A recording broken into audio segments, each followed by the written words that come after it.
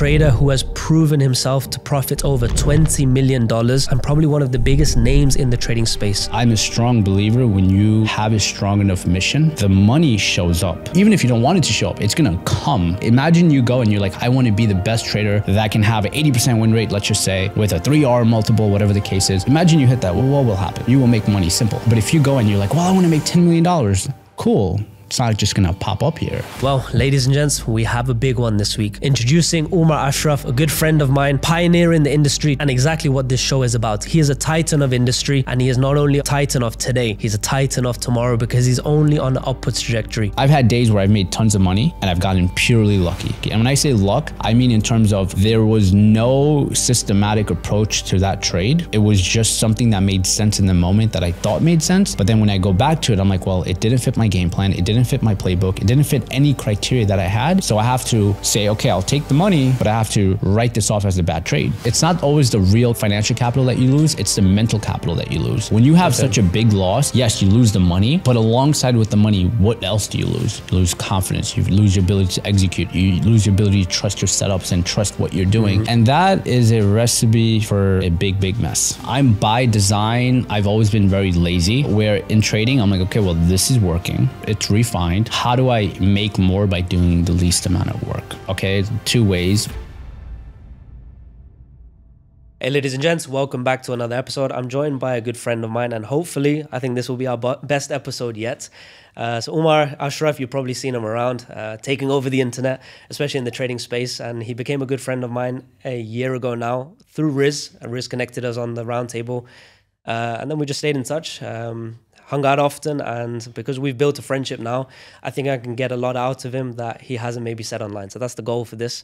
But yeah, Umar, thank you very much for making this happen. Thank you for having me on, man. Yeah, that's one of the reasons I'm excited for this pod, because I go in some pods and it's a lot of repeated questions, and I think people don't know the depth of questions to ask me. So I think because of our friendship in the past year, I think it'll be a fun pod for sure. So what I want to do is skip the life story. By now they probably know who you are and seen it on another bunch of podcasts. So we can skip the whole credentials, who you are, what you've done, and I want to just jump right in. First of all, I want to do it in phases. So let's start off with your trading itself. And then obviously you have a lot of other projects in life. You've done a lot of cool things. So then we can kind of direct and orientate through that. So just starting off with trading, you have probably the best reputation in the industry. And I think you've led with not just value, but also proof. And the example that I've seen is you want to learn something, you can learn it from your economics high school teacher, or you can learn it from Warren Buffett. They both tell you to invest in the S&P. You want to learn from Warren Buffett. And I think that's probably why your brand has grown in the way it has. So I just want to hear your reflection on why you took the route to take social media up and then be as transparent as you have been, and why you think others aren't doing the same as you have done. I mean, why others aren't doing the same, I think everyone can answer that, right? That's not a hard one to answer. But my approach has always been, if I'm talking about something, I want to showcase that I've done it, right? Same thing in, when people talk about, oh, buy Tesla, buy Apple, buy this stock, buy that, make this investment. I think unless you have skin in the game, your opinion doesn't matter, right? So if you come to me and you're like, hey, bro, buy this stock. And I'm like, okay, well, how much skin in the game do you have? And you own nothing. I don't really care about your opinion, right? Same thing with if you come to me and you're trying to teach me how to build a certain business, or you're trying to teach me how to, do something at a certain scale. I want to see the proof that you've done it, because anyone can read off a book and take that information or watch a YouTube video and kind of make it into their own opinions and, way they want to teach it. But I think people that have been through actual war have the real wisdom. And I want to see people that have that actual wisdom by going through war. So if I want to learn something, the first thing I look at is, all right, show me the proof. So for me, for the past X amount of years, it's every year, hey, look, this is what I did every year. And for people that don't know, there's years that I haven't done the best compared to the year prior, right? I think in 2021, I did 7.5. And then the year after, I did under 2 million in profits from trading. So I cut down 60, 70% the next year, but I'm still showing it because it's like, hey, this is my journey. And I'm just trying to show you guys what's happening within my journey and how trading really is. And I think if you want to build a legitimate business, product, service, when you are raw and like real with it, people will kind of connect with you. Yeah, and we've seen your brand blow up. I think just in last year was 200K or Yeah, below yeah, 200K. yeah. You ended the year at 600, so you tripled your audience in the space of a year. And yeah, so what I wanted to get into with the trading element was, you obviously it's the stock side, whereas I'm in forex, so there is a bit of a difference there. But when you were coming to learn, was there a lot of information online that you could piece together from, or was the majority of your success and profitability through, you took the schools of thought information, but then you had to build your own way and navigate through experience and reps as opposed to just learning? Was it the latter? I think when I first started, it was a lot of just following one person, doing what they're doing. And I think in 2013, it was a lot of penny stocks, right? That was like the big thing, penny stocks, especially the way I was focusing on the market. So I went in the route of trading penny stocks, mid caps, small caps, and then doing whatever anyone on YouTube would tell me to do. Because in my head, I'm like, oh, well, they're on YouTube. They have X amount of views. They must know what they're talking about. Over time, I've learned majority of people have no idea what they're talking about, right? They're more so YouTubers than traders. And for me to be good at this craft, I need to kind of make sense of the market. And what a lot of people talk about doesn't really make sense. And I have to put it in, I have to take theory and put it into action and kind of see. So when I started doing that, I started getting my reps in. You know, there's components of the market that made sense. There's components of the market that didn't make sense. And from there, I was like, okay, well, let's just try to gravitate what is working and why it's working and what's not working and why it's not working. And once I started puzzling that together, it started giving me more clarity in the markets. Do you believe it's possible to just, as a newcomer, become profitable, become a trader through just online resources? Or do you think that's the beginning, but you got to also then just spend an extended period of time figuring it out yourself?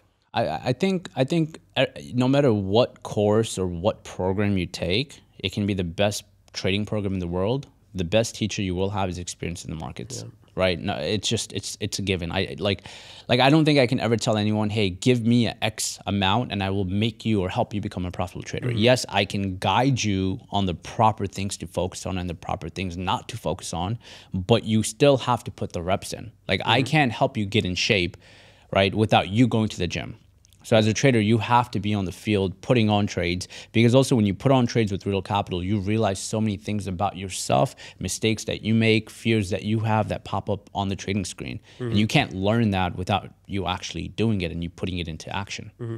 In that process for yourself, which is probably the best part of a decade of just doing your reps, getting your own experience, what were you doing in that time frame to actually do that? Because this is a sentence that people say, you know, go and find your own experience, but what does that truly mean, like day to day? What are you actually doing to get that? And how do you navigate yourself to know you're on the right lines or not wasting time? What does that day to day look like of doing the reps? Sure. So early on, the reps for me would be, for example, if I'm starting a trading session, trading New York session, or 9:30 a.m. Eastern time, I'm setting up game plans, just something simple as setting up game plans and what I think is going to happen in the market and why, right?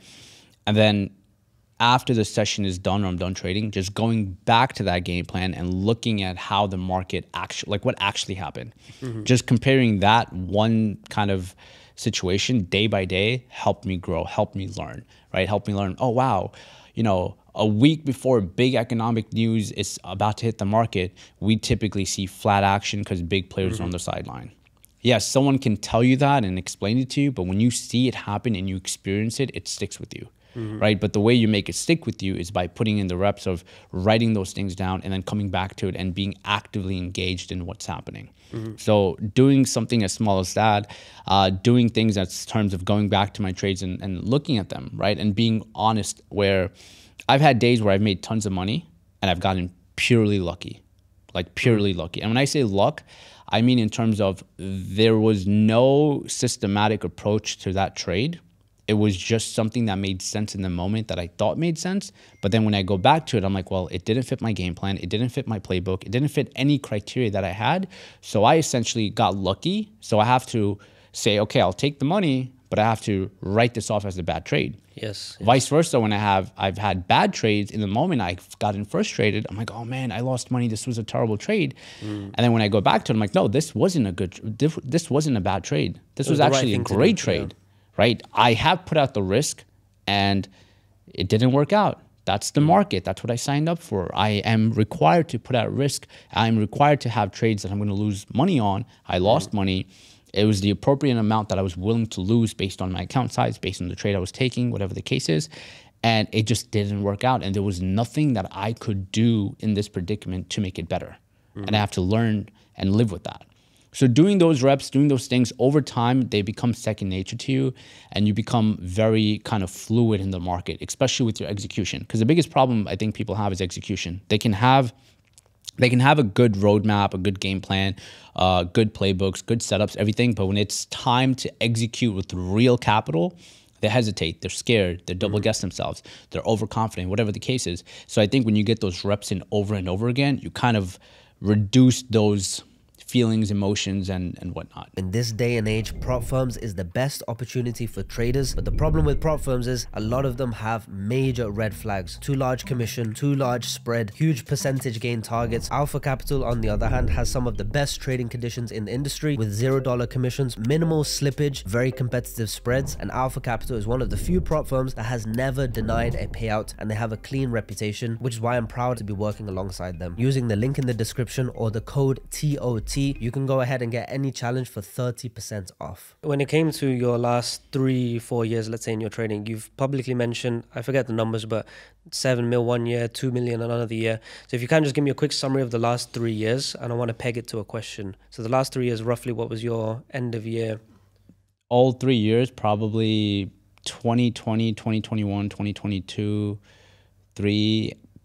probably more than 15. Just 4 years, probably more. And how would that be broken down? Because you said one was a big year, then there was less. I think 2020 was, don't quote me on the numbers, but I'll maybe mix up a year or two. I think 1 year was like 2, then 1 year was like 7.5. I think 1 year was 1.4. I think one was 4.4. Last year was 4.4. But 2020 and 2022, maybe I mixed them. One was 1.4 and one was like 2 million. I mean, regardless, big years and big numbers, and just we don't see it around. Just something about 2 of those years, right? I think it was 2020 is when I had my biggest trading loss, right? And that was publicly as well. Yeah, I had my biggest trading loss. I still closed the year out profitable, over 7 figures. So that's one, and it's not to brag about it or oh my God, look. It's more so to showcase that it's not the year that I had. It's the stuff that happened within the year that as a trader, you're still able to come out. And I think the other year, which was 2022, I necessarily didn't trade for majority of the year. I even have like a whole thing on my Instagram. I didn't trade for half the year, primarily because that was the year we were building Tradezilla, right? So that's what it was. So there were very few years where I was actively day trading every single day, every single month to month to month to month. So that's why you see the big difference in 2021 to the other years. Because people ask me, well, you had such a big year in 2021. What went wrong the other 1 or 2 years? And it's like, well, it wasn't level playing field. In terms of how active I was trading, it wasn't the same. 2020, I was actively trading well, but just that big losing month just kind of destroyed me for like 4 or 5 months confidence-wise. So which year would you say, therefore, is the year you're most proud of, given maybe it's not the one that you made the most money, maybe it was climbing back from a big loss? Or I think it had to be 2020, absolutely. Yeah, because I think because I've never lost that amount of money. Second, it was public, right? I shorted the market, which I was up on at a point. Then when Feds cut the rates and started pouring money into the markets, for me to switch my position, which is what I should have done, I doubled down. I was just so like, I'm going to be right. I put it out publicly. And every single thing I touched after, I lost money on. I remember I shorted Tesla, I lost money. I shorted Zillow, I lost money on. Anything I touched, because I was in such a mentality of the market can't go up. It has to go down. And, from a mental point of view, it's kind of like, oh, shit, I think I'm about to have my first red year. This was like in May of 2020. I was like, oh, I'm going to have my first red year. And then it went into, well, do I not know how to trade this market? Because, you start listening to what people are saying. The comments, People are like, oh, well, he's been trading a bull market for his whole life, so that's why he's been making money. And then you go, shit, wait. And then, when you take a step back, you're like, well, it doesn't matter as a trader if it's a bull market or bear market because I made money both ways. But then you still let those things start bothering you. So for me to come out of that year green and not just like break even green, over 7 figures green, was it gave me the confidence booster of like, okay, well, I now realize even more that this stuff happens in trading.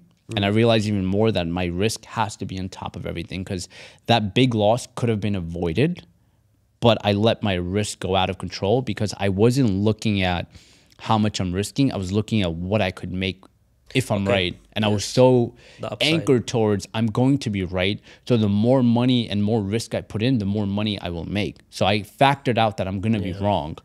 And that kind of just put things that I already knew in perspective, like, shit, this is what happens when you do that. And the biggest thing I learned from that wasn't the mental capital, right? It's not always about it's not always the real financial capital that you lose. It's the mental capital that you lose. When you have such a big loss, yes, you lose the money, but alongside with the money, what else do you lose? You lose confidence. You lose your ability to execute. You lose your ability to trust your setups and trust what you're doing. So every trade afterwards, like I said, I hesitated on, am I sure? Is it working? You know, so things just got really messy. So that's why now when I look at trades, I'm like, okay, well, I'm risking 30 grand a trade. Okay, well, let me not look at the trade from a perspective of, oh, I will make 90 grand or I will make 100 grand. What else will I lose if I'm wrong? And I look at every trade like I am going to be wrong. So that shifted my mindset.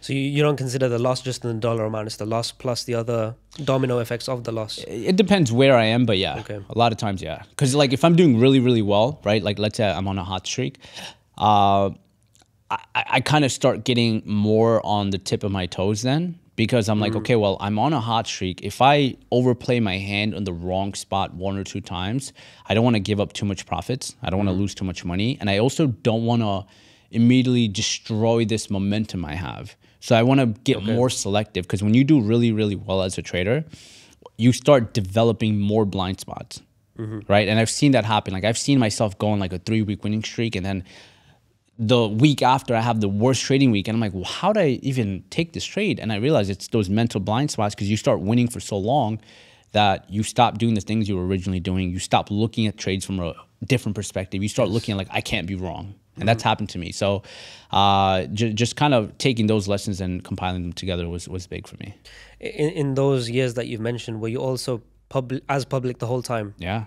Okay, so I wanted to ask upon that element too, because you're talking about the mental real estate taken up by a loss, but then you got a whole other cloud on top of you mentally, which is the public domain, the opinions, the comments and so forth, which is both ways probably, where when you are going through the wins, you get that euphoric high of I've made profit, but then you also get the validation of the whole world saying you're a legend. So that can skew you in one way that doesn't bother and me. the other way. That's never when I was younger, sure, 22, 23. Now if anyone says anything to me, it doesn't boost up my ego at all.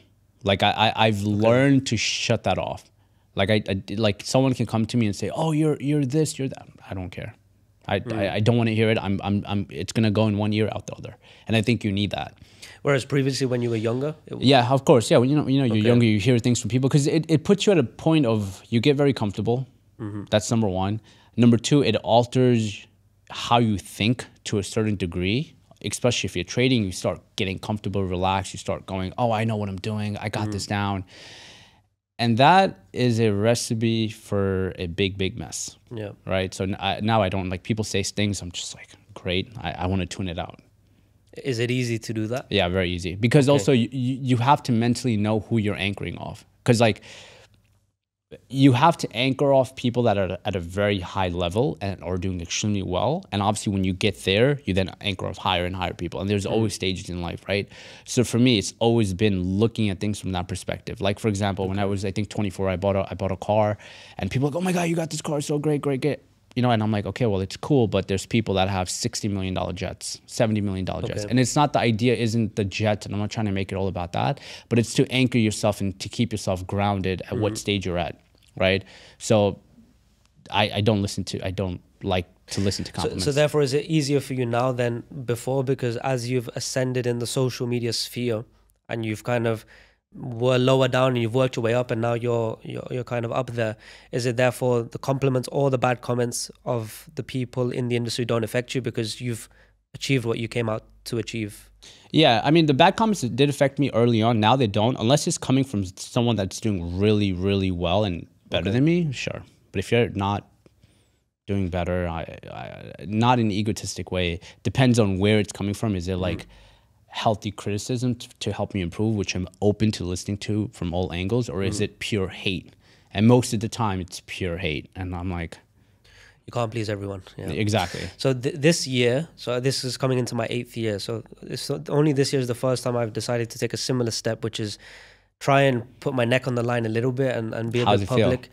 So that's why I wanted to mention it, is because it's actually, I've been performing really well, which is kind of like, could have gone either way. I could have performed really bad or really well. And as we know, your wins and losses are randomly distributed. It's not just going to be win, loss, win, loss. So I've been on a good streak, and it's nicely that it's been publicly. So as we're filming now, it's week 12, and I'm up 40% on the public signals. A lot of people are talking about that. I remember I spoke to someone. They brought that up. They're like, yeah, yo, what he's doing on live is cool. Yeah. So for me, it was the trading performance and the profitability was what I've been doing for a while. Not to that level. It's only in the last 2-3 years that I've got very strong. But that was always behind the scenes. So now when I'm doing it publicly, I thought probably naively that I could just keep doing it and it's not going to affect me. And it hasn't affected my performance at all, which is good. But it's kind of like, it's something I'm avoiding, but I know it's coming. Where I'm seeing the comments, and when I'm winning a trade, the comments are sick. So then that is affecting me. I'm like, okay, cool. You know, I'm getting that approval. People see that I'm legit. I've been saying I'm legit for years, and now they're seeing it. But then it happened to me where I had it was when I was around 35% up. I had 3 losses in a row. And you're the worst trader. You're the worst trader in the world. Yep. Yeah. And I was like, because I get it. People are like following along. So they didn't join on day 1. They've joined on week 10, week 12, whatever. So they just see me 3 losses in a row. So those comments, they hurt.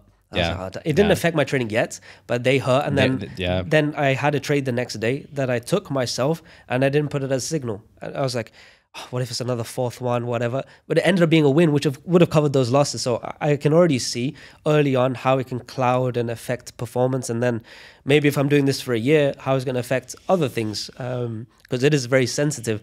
And for me, it's annoying, but the compliments I don't feel, but the negatives, I don't know why. Maybe I should feel them. But the odd comment from a ghost account, I feel.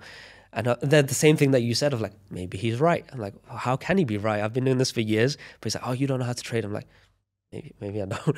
So when you say to me that it doesn't affect you at all, why not, kind of thing? What? It doesn't affect me at all now. That's the thing. In 2020 or 2021, maybe it affected me. Mm-hmm. That was my 7th or 8th year. I think I've gotten to a point now where I've kind of just been hyper focused here, and I'm like, okay, this is where I'm going. So if you think I suck at trading, then cool, I suck at trading. I don't really care. At the end of the year, when I have a P&L to post, unless you have a bigger P&L to post, your comment to me is irrelevant about if I suck at trading or not. And I'm also not trading for you, and I'm not trading for you. I am trading solely for myself. So if you think I suck, then great, I suck. I don't care, I'm not arguing. Now, me at 2020 was very different. Okay. It would mess with me in both ways, right? If some random comment on Instagram or whatever says, this guy sucks, I want to prove him wrong. Yes. Yeah. Right?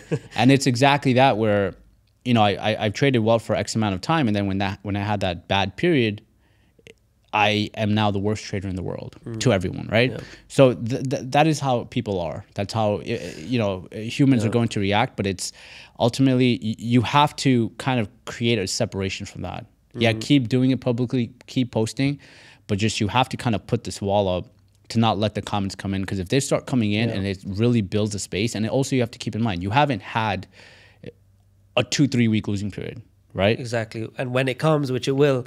So what happened was I was always then, as you say, the comments come. So I'm just jumping to defend my position. I'm like, no, you don't make sense because of X, Y, Z. So I was always just replying to these odd hate comments. And then someone just commented. He was like, Waqar, I've noticed you only reply to the negatives, and all the positives you don't even reply to. So it was a bit of a reality check. I was like, he's right. I'm focusing on the negative, and that will breed more, and it will just end up worse. But the reason I bring all of this up is because as you grow from year 1 as a trader to a decade and beyond, it seems like in your case, it's evolved a lot, not just from mental maturity, but also the externals. So I think when everybody starts, you have a chip on your shoulder because you're entering an industry that is non-conventional, and therefore it comes with stigma. And usually parents don't support it. Friends around you are like, oh, you're trying to be some trader now. So it's always negative in the beginning. So then you therefore come with a frame of, I want to prove everyone wrong. not only yourself, but also the people around you. And then as you grow and you start to enjoy it and you get, you find some profitability, maybe you don't care so much about the friends' opinions, but you might still care about your parents' opinions, because they are still checking in like, hey, are you still, you still trying to be a dentist, or what is going on? And then it seems like you reached a stage where you've blocked it all out. Or maybe there is someone's opinion that you're still trying to, maybe it's your parents, maybe it's someone around you, or is it just now you versus you and it's on yourself? At this current stage, I don't think I don't care about anyone's opinion. It also comes with, it doesn't just come from affirmations and you telling yourself stuff. It comes with the level of success, right? Okay. Like when you get to a level of success consistently, you start having this level of belief within yourself that becomes so unshakable from the outside. Even within the inside, someone in your family, someone close to you, you're like, okay, well, this person doesn't know me then. If this is what they think, they don't know me. But that only comes when you get that success to a point where you feel very confident. Like, even though I've had success in 2019, even though I've had success in 2018 to a certain degree, I didn't feel that confident or comfortability within myself until maybe 2022, right? And what changed in that? I think for me, one thing that changed is when I went back and I paused and I looked at every year, I'm like, well, I've been profitable for 7 years out of the 9-10 years at that certain time. And I'm like, I've posted a P&L. People say their comments in between areas. People question things. Okay, I'll have a bad month. I know I'm going to have a bad month. I'll have a bad quarter. But I have proven time over time that I do come out winning at the end of the year for myself, not for you. So I think that gives you a level of comfortability. Like, for example, if I go and I trade live tomorrow and I trade terribly for 2 weeks, okay? In the back of my head, I'm like, okay, well, this 2 week doesn't determine my whole year. Yes. And I've done it for X amount of years in the past year. And then also when you get so many hate comments, because I've gotten it from so many people, from friends, from certain family members and so on, especially in the trading world, and then you see everyone trying to do what you're doing after knocking you down, it also shows you that people's hate or people's dislikement towards what you're doing isn't about you. It's more about them. It's their lack of knowledge about what you're doing. They maybe have a bad stigma, and trading does have a bad stigma, right? I hate to admit it, but trading is not, like, I'm not proud to go out and be like, yeah, I'm a day trader. I've seen it when we go out for dinners. You know, so it's become such a bad stigma because of how certain influencers have made it. So when people look at it like, oh, you're trying to do this scam nonsense, I get where they're coming from. So I have to accept that their opinion and point of view is only to the, experiences they've had. So I just don't take it personal. And it is a rough road, even for you. Like I said, when you go through that 2-3 week losing period, and it's going to happen. Everyone goes through that public losing period, right? That's when the comments will mess with you. That's when what everyone says will put you in a terrible state of mind. So I'm not that guy that is going to sell out and throw promotions at you, throw this link, that link. You've never seen it from me. But Tradezilla is a little bit different. This is a journaling software that I've been using myself for about a year now. And you've seen it on my YouTube videos many, many times, going back months and months. And because I'm friends with the founder, Umar, he's actually given me an exclusive offer to pass on a discount to you guys, because I told him that it's a valuable gift I want to give to my audience. As a trader, it's very simple. You have to find an edge, and then you have to have a mind so you can follow that edge. But how do you know if you're performing correctly or not? You have to know your data, and Tradezilla is going to show you everything that you need beyond the surface level win rates and performance and equity curve. It's going to show you detailed reports. It's going to be your back testing tool, strategy testing tool, playbooks, notes, and it's going to be a full journal. It makes your journaling easier, faster, and more meaningful. Whereas if you were just documenting it on an Excel spreadsheet or taking screenshots on your iPhone, you wouldn't be able to pull out the data that you need. The correlations that the AI within Tradezilla is pulling out for you. There's so much variety and utility within the software that I think it's essential for any trader. So the link somewhere below is going to take you directly to the Tradezilla website. I'm not getting paid. This is for you. If you want it, if you like it, go ahead and explore it, and probably you'll be using it for years to come. I've noted from you, from seeing you online first for however many years I was following you, it was more than 5 years, and then meeting you. And obviously you've changed a lot, as everyone does in their 20s. And you've reached a very mature spot, and you're very comfortable in your own skin and so forth. Whereas you've also mentioned to me previously you were maybe more insecure or trying to prove or trying to, all these other things that is normal that when someone at the age of 22 has all that money, it's natural. I want to understand, because you've mentioned you are an introvert by nature. And I've also noticed how you carry yourself, at least in Dubai, which is very, very small circle by design, it seems. But you have a huge network where whenever someone's coming to Dubai, they know you, they hit you up, and then you will always give someone time of day to and go for a lunch, go for a dinner. Whether you then stay in touch after is another thing. But I wanted to understand, is that an intentional decision of want to have a small circle of people you speak to, but being on social media, therefore everyone trying to get access to you, and therefore having a huge network but a small circle? Is that by design? Is that anything to do with your trading, with the ego conflation and so forth? No, I think it's my circle has continuously stayed small, and it has actually went smaller year after year. I think last year was the smallest. Year prior to that was the smallest until that year. Year prior to that was the smallest. Every year it's been cutting more and more people down, and it's been like people that are close to me. I've learned where, number one, if you are close to me, I want to make sure you're at a certain standard. And it doesn't have to do with money. It doesn't have to do with finance. It doesn't have to do with status. It has to do with how you carry yourself, how you are as an individual. Like, I've had people that have been caught up in some real dumb shit, dumb problems. And I'm like, if I am next to you every day and you are doing so much dumb shit, your bad smell is going to come on me. So hence, you don't respect mine and your relationship, understanding what I'm trying to build, and you want to be like, you know what I'm saying? So I have to keep a distance from you.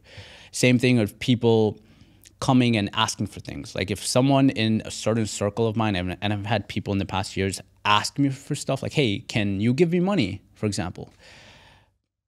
That's a real big turnoff, because it depends where it's coming from. If you're someone that started a business and is a close friend of mine and you're pushing to be better and you run into problems, I understand. But if you're someone doing nothing with your life and you come to someone that is pushing and trying to, move forward in life, hey, can I get money? And you're lazy and you're not doing anything. Okay, well, I want nothing to do with you. I don't care who you are, just stay away. So, the circle-wise, that's by design, and I'm very comfortable in having very minimal people in my life, right? Just, I am so okay with that. I don't want a lot of people. When I was 23, I actually wanted a lot of people in my life. And then as I got older, I was like, I don't enjoy having tons of people. A few close people that I can speak to, stay in contact with is fine. In terms of the network of traders, it's primarily because when I see certain traders, I see what they're doing, and they may be doing something the wrong way, right? Let's say running the business, running the brand, whatever. And for me, one of the biggest things when I was 22 was having a mentor, and I never had a mentor. I never had a person I can go to be like, hey, where am I messing up? So when I see some of them, and if they reach out to me and they ask me for advice, I'm always willing to give that, as long as I know you're willing to take it and do something with it, right? If you're just coming and just, I think you're BS, you're not actually going to take the advice seriously, you're not going to take the time seriously and do anything with it, then absolutely no, right? So for me, I think it comes more so from that, because at 22 or even 23, I was lost. Even at 25, it's certain things I was lost. Like, let's say starting Tradezilla, I wish I had a person to be like, hey, how do I build this SaaS company? Right? Like, I remember Alex Becker at 25. I used to watch his stuff. I still do here and there. But I was like, oh, I wish I could reach out to this guy and just have a 30-minute conversation on how he built Hyros, right? Just something small. And I realized that goes a long way for some people that are trying to build. And I don't see where it would hurt ever to help someone, give them 20, 30 minutes. And, and I always believe things get reciprocated one way or another.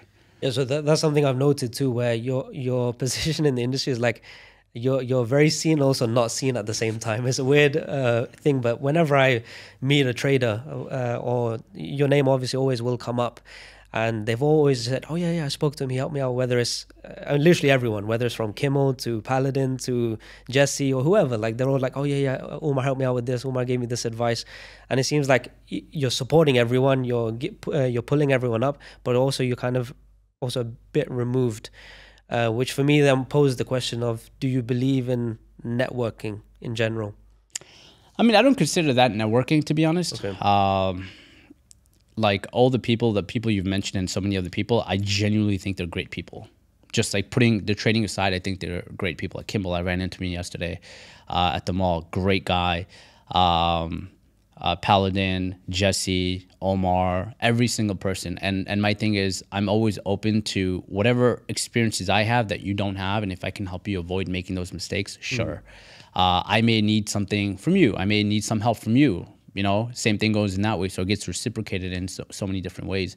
And I'm a big believer on just giving and giving and giving, right? And give without looking for anything in return. I think when you give with looking for something in return, it doesn't come up pure. It's just not the way. So it's like, hey, you need help with this? Sure, I've done this to see where I messed up, to see what worked, to see what didn't work. Here you go, take it. I don't care. And I've never been the person where it's like, oh, I'm scared of building a competitor. Oh my God, if I give you opinion on how I'm growing my YouTube or how it worked, I'm scared of you becoming, I don't care. Good luck. I hope you do well. Phenomenal. It doesn't bother me. To that point, I think it's very true that trading, the industry, is not an or space. It's not like Umar or someone else. It can be and you usually collab and amplify each other. So it's a benefit for everyone. You know, we've had at least in Dubai in the last year, we've had some adventures of meeting different people, going out for dinners, and networking outside of the traders space. And I've noticed your approach has always been you're very calculated, let's say. No, that's the wrong word. You're just more observant. Okay. You're more observant. You kind of listen what they have to say. You maybe direct them in a certain way to kind of see what they're about. Why are they saying certain things to you? And then always after we've met someone, we have a bit of a debrief of like, what did you think? What did you think? And you're always analyzing of like, he told me this. Why do you think he felt the need to remind me of that? Or bring this up or mention this small thing? Is that something you've always been like very analytical and understanding why people move in the way they do, and or is that just we just have a fun conversation? Yeah, no, I mean, I always like to analyze people I'm breaking bread with, or even meeting in general. I like to know you on a deeper level than what you portray. I think a lot of people that portray something, they have so much more depth behind it, and when I analyze them through conversations, what they share, what they don't share. Like for example, if you and I have a conversation about cars, and you have to remind me of how much money you made last year, even if you've done well, and I've met people that do extremely well, it comes from, okay, why does this guy feel so insecure? Or why does this person feel insecure that they need to bring this up? It also shows you, because I think the biggest flaw humans can have is insecurity. If you get into business with someone, a relationship, friendship, whatever, and they're insecure, that can be a big, big mess down the road, right? Because they need to feel that they're doing well or showcase the world that they're doing well. It becomes a big problem. So I just like to analyze people, look at things they're saying, how the conversation's going, and just kind of pay attention to that always. It's not something I do actively. It just subconsciously happens. And I also, if I don't have anything to add to a conversation, I'm like when I was younger, I did. Now I'm like, I have nothing to add. I'm not going to just say things to say things. Fair enough. And in general, networking outside of the traders space, which you still participate in, do you feel like there's any benefit in it, or why do you still entertain it? I mean, I enjoy meeting people, right? I think especially people that are doing very, very well, I would love to sit down and talk for an hour or two just to pick up things. Even if you and I are talking about, let's say we're traders, we're not talking about trading, we're talking about horses. I can still learn a lot about you just through conversation that I may not learn if we only spoke about trading.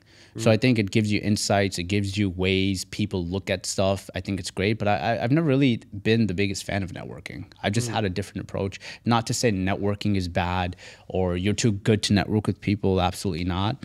I think if you want to be taken serious, you have to have something to bring to the table. And if you are networking, you can't, like if you're making, I don't know, $500,000 a year, you can't go to a guy doing $100 million a year and say, hey, I want to network with you. Yeah. From a respect point of view, you have nothing to offer. I'm not making it an offering or not offering game, but you have to come to, any sort of game and level out the playing field. Even if it's not, what can I offer this person that they don't have or they may need to network with them? And that's the idea of networking, with either meeting with people at your level or higher. So you have to kind of, be able to balance that out. And for me, it's always been, hey, these are things I want to do. I understand that if I do them exceptionally well, and I put all my energy into being the best at this, whoever I want to meet, eventually they will want to meet me. It can come from an ego standpoint of view or whatever standpoint of view. For me, it's just been make my position so much more stronger that if I want to meet with this individual, they will eventually want to meet with me instead of me going after them. Not that I won't or whatnot, but it's just strengthening my position. Let's say 10 years from now, you've come a long way in the last, let's say, decade in your career, where in multiple verticals, whether it's with stock market labs and now Blackline Trading and establishing a floor and all of those ventures. It's within your own personal trading and excelling in that. And then it's also now with a SaaS, with Tradezilla and all the complexities that come with that. And it's basically a separate industry of tech and SaaS and managing and scaling a team, but it's applied to the trading space. So when you have all these multiple verticals, which do all cross over, but they are independent skill sets and independent projects. Number one, what are you most passionate about moving forward? Because that's probably going to change and maybe already has changed. And let's say 10 years from now, when you're in that networking environment and you've met someone you look up to, what will you want to tell them that you're most proud about, or what would you want to lead with moving in the future? I mean, 10 years from now, I don't know. Like, I can't mentally think 10 years ahead. Okay. I can't do it. I think so many things happen throughout the years that it's hard to think 10 years ahead. At least for me, I can't. So I don't know about 10 years ahead. I think the thing I'm most passionate about would be Tradezilla. The reason is because everyone still thinks we are aiming to be a trading journal, which we're not. That's like phase one, right? I've said this countless times. By mid 2025, maybe end of 2025, we are going to be something completely different. Even now, we've added back testing, we added replay, we added so many other things where we're evolving from a trading journal. And that's done by design, why we're taking that route. And what we are trying to become, which I don't want to share yet, is something way bigger, right? And this is just step one. So that's why I'm passionate about that, not because, oh my God, it's a trading journal. No, it's what we're aiming to build and what we're trying to become in the trading space. That has to be, I think, is probably where I'm the most passionate with, and I think I will be. And it has nothing to do with money or dollar value. It's just, even if Tradezilla went to a point where in 3 years I made $0 from it, I'm okay with that, because I'm so passionate into building the idea. Because I think whenever you have any sort of idea or vision in your head and you can make it come to life, I think that to me is like the most exciting thing. I've seen you speak on podcasts before on like the journey of Tradezilla and the early days, and when you had no idea, you were just interviewing other tech providers just to learn what to ask and that kind of stuff. So you've mentioned that before, but how about now, like 2023 and now and 2024, where I just remember, because I see it, the long hours and also the different challenges week to week. Things get delayed, things get pushed back, you hit roadblocks. One thing for me was just crazy when you mentioned that simple feature of night mode, where everything's white and then you can turn everything black. This sounds like a quick thing, but then you were like, no, it took, I think, 2 weeks in the end, right? Yeah, it took some time. You know, because the thing is, you need designs, you need to incorporate the right way, especially if you didn't do it from day one. We didn't do it from day one. So with design updates and making the color palette similar and then incorporating it on all the different pages, because we're a much more evolved product, was way long, because I thought it was going to take a day, just something very small. Yeah. But it was like, it takes a few weeks. So now coming into this year, obviously you have like a bigger roadmap for 2025 and beyond. But let's say by the end of the year, what do you want Tradezilla to have and mean to people beyond just a journaling app? I mean, by the end of the year, the one of the big features is the Zella AI, which we're working on right now. It's to give you complete feedback. We have so many data sets where if you put in your information, right, you upload your trades, we will be able to give you very accurate information on areas that we think that you need to improve on, just right off the bat. That's like the one big core feature. Second is we're trying to incorporate tons of different educational models into it. So much education, all free. Like, you don't have to subscribe to Tradezilla to get it. It's going to be free for everyone. Right. So even if you're like, I don't want to join Tradezilla, we believe in the mission of we want to empower traders and we want to help traders become profitable. So we don't want to be like, well, for you to get this education, you need to pay us X amount a month or X amount a year to get it. No, if you don't want to use us, it's fine. You can still use the education. So the education portal, the way we are aiming to build it and how, the AI, and the third thing, that's the third thing I don't want to share just because it gives people a competitive edge, and I think that part is important, and I'll tell you off camera. But yeah, those would be three things. We added a backtesting, a very basic backtesting, but I think to evolve that into automated backtesting as well, where you can put in your strategy and structure it however you want, write it out, and the AI model can kind of put that into words and kind of take those trades in a certain time period. But like I said, every tool we build, it comes off with one idea of how do we help the trader. That's it. You know, and like I said, even now we're not a final finished product. We're far from it. I still think we're like 5% or 10% of where we're trying to get to. When I see Tradezilla forward facing in terms of what you're putting online and content wise, is just a phenomenal tool. People can benefit, and it's just brilliant. But behind the scenes, I also see the other side, which is the strategic businessman who's calculating moves ahead, chess moves ahead, and then just simple things of like obviously it's doing great business wise, revenue wise, but you're not taking a penny out for yourself yet. And it's been a while, and then I asked you, and you were strategic. You were like, okay, because one day a competitor will come. I need to have a war chest ready to make sure we are the best, and then also keep investing in your team and the best tech to keep growing it.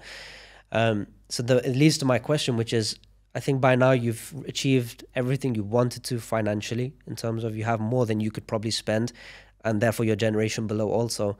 And you've done cool things, like you just bought your family a house for $4 million. You're doing incredible stuff. The schools in Pakistan that you're building. So now when you've reached that point where you're doing the cool stuff and you've taken care of yourself, are you still financially driven, or is it now just building and doing cool things? I think I stopped being financially driven from 2020. Okay. Yeah, I think I stopped. I think 2020 or 2019 was the last time around then where I've set a financial goal. I've not had a financial end of the year goal since then. Even now, I don't have a goal of any monetary number at all. It's all, hey, Tradezilla, we want to build a tool that can help traders become profitable, right? You go to my content, there's a mission behind it. Every video that we make for trading, or any video we make at all, is for the 18-year-old Umar that is watching or trying to get into trading. So everything has to resonate with that. So any video we make, that's why you'll see my content. There's no fluff, there's no bullshit, there's no, go buy my course, guys. 18-year-old Umar didn't like that. That's not what I want to put out to him. That's not what I want him to watch. I want to give him raw, real value. So everything we have is mission-oriented, right? And I'm a strong believer, when you have a strong enough mission in any company, anything you do, the money shows up. Yeah. You don't, even if you don't want it to show up, it's going to come. Like, imagine you go and you're like, I want to be the best trader that can have an 80% win rate, let's just say, with a 3R multiple, whatever the case is. Imagine you hit that. What will happen? You will make money, simple, right? But if you go and you're like, well, I want to make $10 million. Cool. It's not just going to pop up here, right? So I don't set, I'm not really driven by money. I know money is a byproduct, and that will always drive humans to want more because it's a competitive game.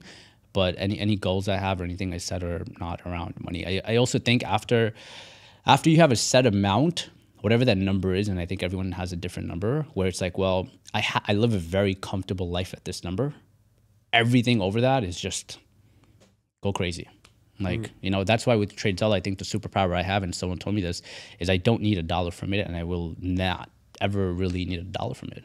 So I can keep pouring money back into it. I can keep letting the war chest build up as much as possible. I don't have to go outside and raise capital. I don't need, you know, any partners besides it being family owned and just growing that 100%. And I think that puts us at a very strong place because there's no need for money out of it. And I think most companies, like, you know, when you have to pull money out and you have to start doing, and the other things, I can pour more money if needed. Yes, yes. So I mean, it's a strategic advantage to grow. Yeah. Do you think, well, when I look at the people around me in my circle and stuff, there's very few people that I think could hit 100 million, 500 million, a billion. I think you have so much time left in your career, and you're already at a very, very good position. That $1 billion mark, is that something you have your eyes on as a long-term target, or? Yeah. And no, actually, I remember now. You said, I want to be a billionaire, not for the money, more for the rooms it can make me enter, or something along those lines. It's, you know, when people hear someone say they want to be a billionaire or they want to kind of get there, I think everyone looks at it as like, oh my God, this guy's so full of himself, or girl, whatever. They care so much about money. It's not about the money. I think it's because when we play business, that's our trophy. That's what we're playing. The higher degree we play at, the better we are, if you want to do it, right? And it is a competition at the end of the day. Like when you go to sports, the top athletes are winning rings, winning championships, winning Super Bowls, whatever the case is, right? I think for business, having the B mark is that trophy. So I think going after it and building after isn't what I'm directly doing, but when I go into like, hey, we are getting involved in this project or that project, this project has the potential to be worth $1 billion, right? We see it, it's there, it's possible, right? I'm not actively waking up and saying I want to make $1 billion, but if you are on a train track that is going to take you potentially to $1 billion if done correctly, then you can see it. So with two of the projects that we are working on, I can see that happen. Now, will it happen? I don't know. Will I work towards building the company to be at that value? Sure. Right. But it's not like, oh my God, I want $1 billion in cash because I can't, you know what I mean? But it's just a byproduct of something you build. The more valuable something is, especially in business, the more it's worth. The other thing that we were kind of mentioning off camera was the idea of what trading will hold in someone's life. And right now for me, I'm just as passionate as I was in the beginning. And I think it's because I'm still hopeful that I can achieve a lot more, as in I still see a lot more upside in my career. And I'm also still learning a lot and refining and doing the reps. So for me, it's still, I feel like in that creative space, whereas now you're a little bit further. So you've also now achieved the big milestones financially. So that kind of box or that desire is kind of ticked off. It seems like you're in a very stable place where you have your models, you have your systems, and you're not trying to change it too much. So that hope of like how much better can I get is also ticked off.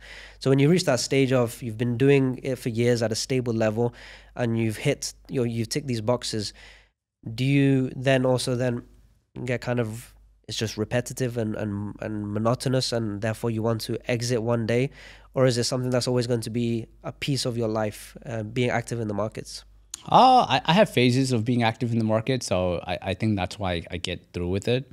Like I'll have 2 months where I'm a day trader, and then I'll have 2 months where I don't even look at what's going on in the markets, right? But I think with me, it's I'm by design. I've always been very lazy. I'm still very lazy. I know it sounds weird because it's like, how are you lazy? I know I'm very lazy. Where in trading, I'm like, okay, well, this is working. It's refined. How do I make more by doing the least amount of work? Okay, 2 ways. Find these similar setups that I'm good at, put in more risk. If I can find that, trade the least amount of days, and I can make more money, cool. I'm not a fan of doing so much active work. I've learned over the years, activity doesn't always engage in productivity, right? And we as humans are wired to think more activity means higher productivity levels. Where I've learned, and I've seen it happen firsthand, proper activity in the proper direction and proper things will and always create more productivity, right? So it's finding those areas that you can go, okay, well, I have this table. Where can I win on the 80% table? Where can I take 80% of this? I don't care about the other 20% right now. Let me take the majority of it. That's a quick win. So I naturally look for, okay, immediately quick wins. Okay, where's the quick win? Cool. Where do I pour money into driving this quick win?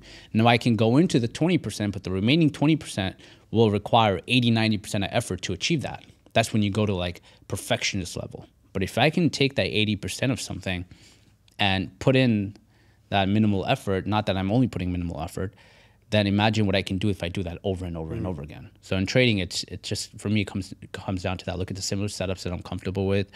Obviously, go back to strategies, go back, look at what's happening in the market, get comfortable, put in reps, get familiar over and over again. Those things have to be done. But in terms of when I'm in front of a screen, if I achieve something in an hour or two, I'm done. I'm not going to sit here for another 5 hours trying to make more. I've gotten my 80%. Okay. And that, to me, I think also mentally allows me to be more at ease as a trader than for me to be like, oh, I've traded an hour and I've made 35 grand. Imagine another hour. I'm like, no, it's okay. Okay. I'll walk away. That's it. Walk away. Yeah, I'll walk away. I'm good.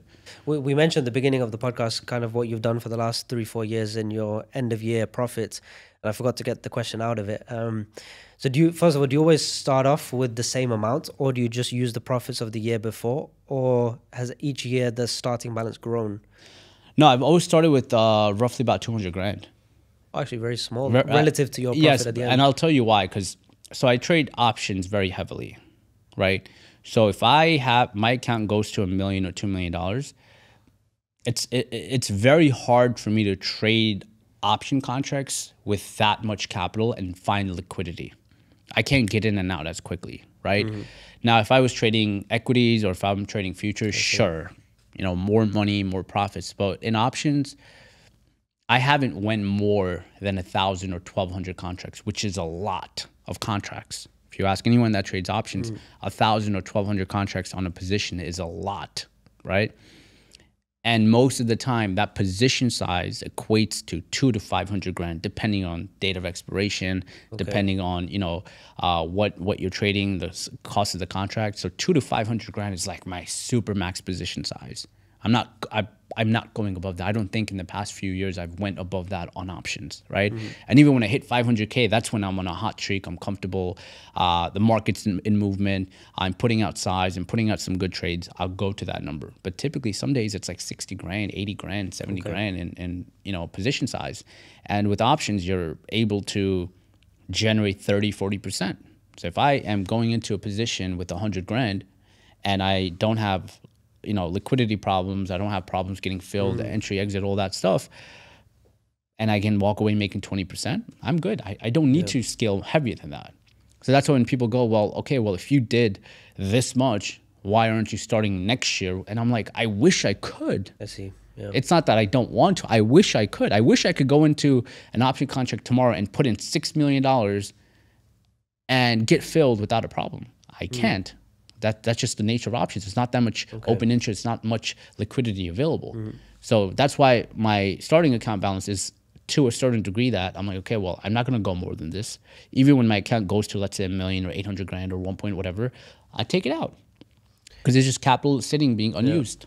I think there's a cool lesson in there too, that you're not just growing an account infinitely, endlessly for no, like you also take it out every year and you have a cutoff date. So the reason I asked all of that was to kind of understand that you've had the ups and downs. You start off at a similar point. 1 year is huge and next year is still big, but it's not as crazy as the year before. So you've had these ebbs and flows in your trading journey over the last few years, and you've also matured as a person going through your 20s, which we've covered. And I want to kind of end the podcast on what have you learned each year in a trading sense. I mean, like at the end of 2020, this was my biggest lesson. 21, this was my biggest lesson, and so forth. Because when I look at myself, I definitely have my one major lesson of the year. If I could condense it down, do you have something equivalent? For last year, I still don't have a lesson. I remember someone asked me, I think no one asked me a couple of days ago, what was your biggest? I was like, honestly, I don't know. I haven't processed it yet because so much happened from like December till January. I didn't process it, but there are typical lessons. I usually write down what it is. Like I do like a recap for myself on like the biggest things and whatnot. I've just learned that, ultimately the market is always right in the past few years. As much as you try to justify that the market is overbought, oversold, whatever you want to, put a bias on, the market will do what it wants to do. Right. And I've seen that happen with me countless times where I'm like, well, this market is way too overbought, or this particular stock is way too overbought. It has to go down. Okay, it has to go down, but now I have to time it. I have to find the proper entry. There's so many other criteria that go along with it. So it's like, okay, well, unless those things align and make sense, whatever the market is doing is right, because that's how the market is going to function. So I think taking that away, and then the second biggest thing is, just because you had a big year or big month last month or last year does not mean you are going to, or the market is going to allow you to have a big year again, right? It's like in one of Drake's song, he goes, do that shit again, right? So it's like a mentality that I follow with trading and everything again. So it's like, that's where when you do get compliments, you do get highs, you do get everything. It's like, well, do it again. Do it again. Okay, you had a good year. Great. Doesn't mean you're going to have another 7-figure year. Doesn't even mean you're going to have a profitable year. Right. You had a great week. Cool. Reset again. That's trading. And then when you apply that concept to your personal life, where you have a bad day and at the end of the day you hit reset, okay, I had a bad day, move on. It allows you to move with a cleaner slate. And that works during bad days, and it also benefits you during good days. Because when you have a good day and you get ahead of yourself, it's very easy to get comfortable and complacent. But if you reset and you're like, okay, well, for me to achieve what I had yesterday, I have to work twice as hard. It keeps you going and keeps things moving. That lesson that you've just mentioned was actually when I have my list, was my lesson from 2 years ago. It was the idea of that I was trying to control the uncontrollable, which is the market. The market is always right. So rather than trying to control that, let me control what are my controllables. And then when I started to understand these are the things in my control, my win rate, my risk reward, and X, Y, Z, focus on that and not on the market. So that's cool. But bro, thank you very much. I think this was a fun one. And I think let's go off for lunch and carry on bro. talking. But Thank you. Appreciate you, man. Thank you.